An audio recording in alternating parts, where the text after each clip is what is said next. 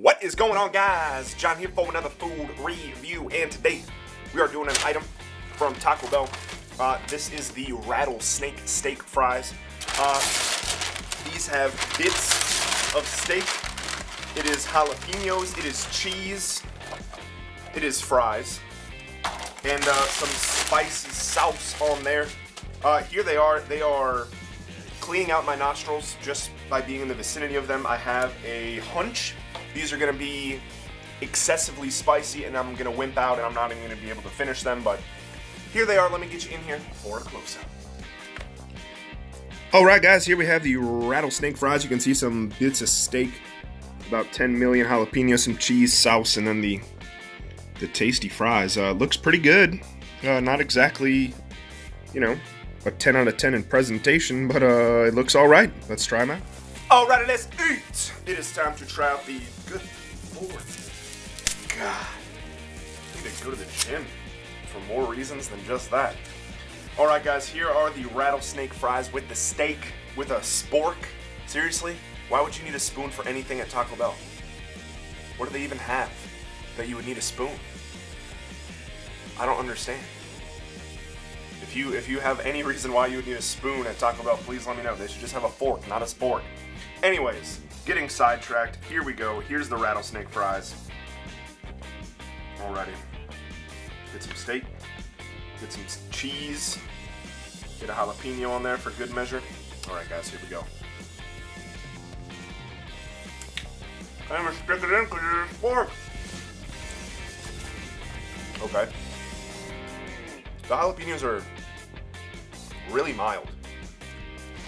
Not knock your socks off. There's definitely steak on here. The fries are delicious. Not a bad little situation we got going on. This sauce really isn't that spicy.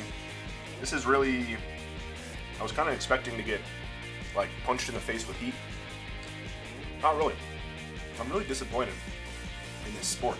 It has about a 1/4 inch of length on the edge of these prongs. You can't really pick up much here.